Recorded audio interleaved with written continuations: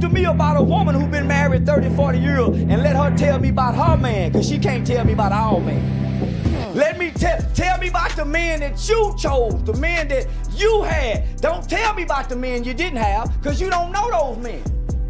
Right? Because if all men were the same, all men will be doing the same. Okay. There's some niggas fucking some punks. And they want some dick. So there's a lot of niggas ain't taking no dick. If some nigga beat women, if some nigga won't dare touch a woman. If some niggas say bitch, bitch, bitch, and if some niggas say, hey, homie, don't say there's women in the room. So we're all different. Yeah, we have the same chromosomes, makeup, all that. Homie, but our environments, how we raise, supersede all that shit. Because once you develop a conscience, once you learn right from wrong and you got a conscience, homie, I wouldn't give a fuck what turn you on, you wouldn't do it. I wouldn't give a fuck how horny you is, you ain't gonna cheat on your wife.